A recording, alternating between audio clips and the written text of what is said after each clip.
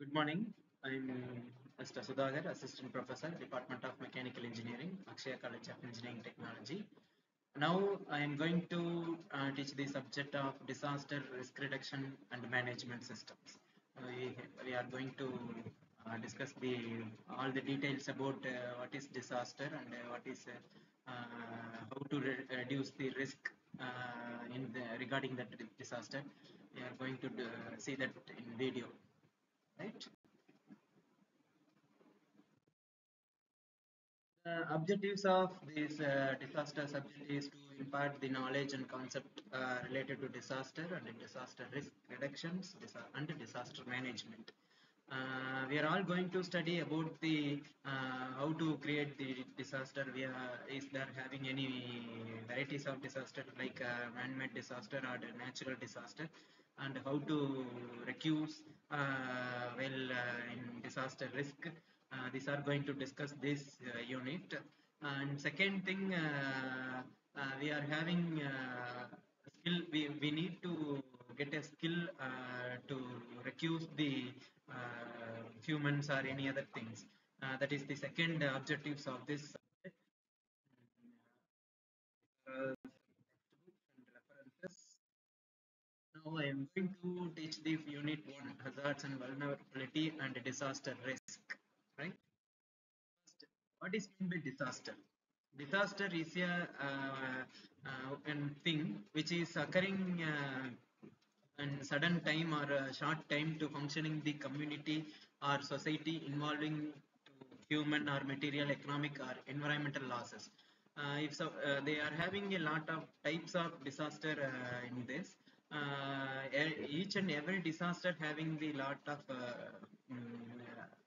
what I said, a lot of problems to create the living things and non-living things.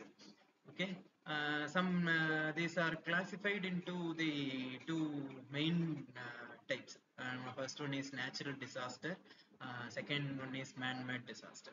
The natural disaster, we are as a human, we are not able to control these types of disaster because they are in obtained or occurred due to the naturally. Example, tsunami in 2012, we faced the tsunami. In that time, we are lost lot of people livings and lot of things like this. And same thing we have to face in flood due to heavy rain and earthquake and cyclone, drought, heat wave, landslides and forest fire like this. These are the natural disaster. We are going to discuss in details in next slides.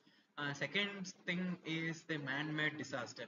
The man-made disaster is purely developed by only the human beings because now we are in a technological advantage. In that technological advantage, having lot of negativity. In that we are having a lot of disaster because, example, road accidents. And chemical accidents, railway accidents like this. In India, we are having a certain percentage, maximum percentage is man-made disasters only. Especially the road accidents are having a more number of count recorded in up to 2022 year. These are all some examples of road accidents. Picture shows the man-made also the man-made disasters. That means they are all just cut the trees in plant. They built a building. There is no friction in land, so due to that the landslide will be occurring.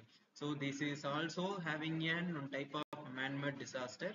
Once we are disturbing the nature means we are only to face the consequences taken the disasters, right? This picture shows the flood. This is called a natural disaster only.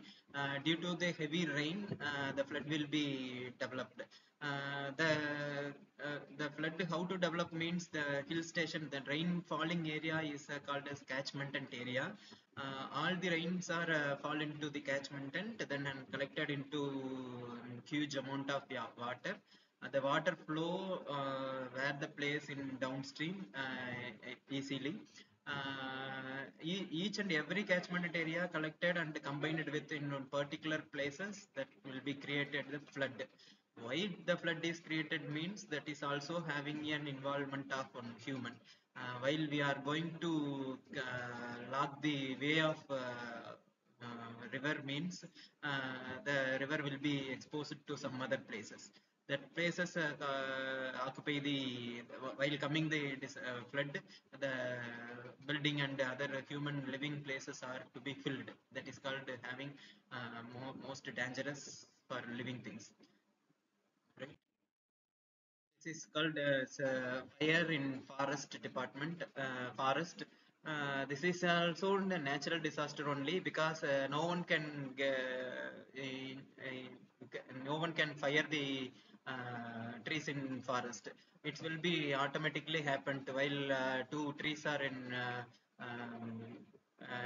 some friction due to the summer season. The heat will be more due to that spark. The easily it will be generate the spark in forest. Once it will be ignited, that will be flowing very easily and short easily to the all the forest. That is then forest fire. In forest fire, we are not having that much of technological equipment to control these fires. In suppose in nearby the roadways, the fire service will be help to support the of the fire. Or else in deep forest we are not able to go the fire service vehicles, and that time there is no option to control this fire.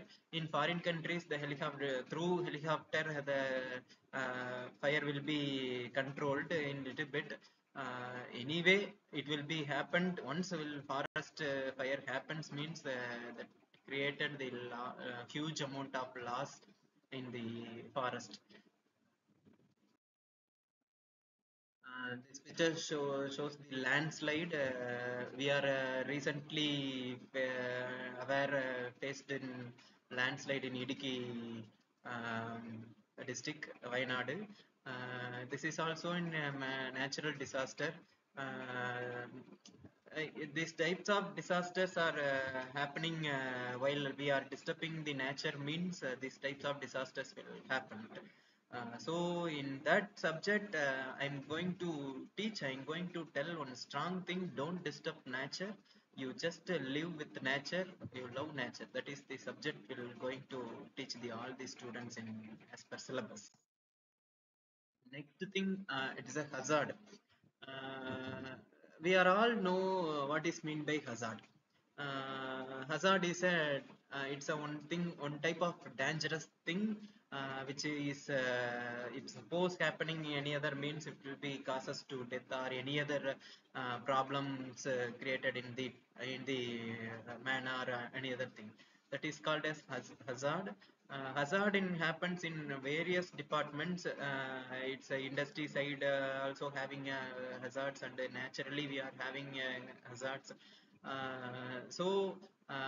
Just hazard is a dangerous phenomenon, substance, human activity, or condition that may cause loss of life, injuries, or health impacts. And related to it is subjected to property damage and social economic disruption on environmental damages, right? Next is resilience. Resilience is the ability of individuals, communities, organizations, and states to adapt and recover from hazards. It is in that resilience we are all the human beings are having some amount of some guts of resilience because we are mostly don't involved in that natural disasters. In some other places, in some pupils are faced a lot of disasters. In that particular time, what is the strength of that human, what is the mind of that human is called as resilience. Once the disaster came, you just face the disaster and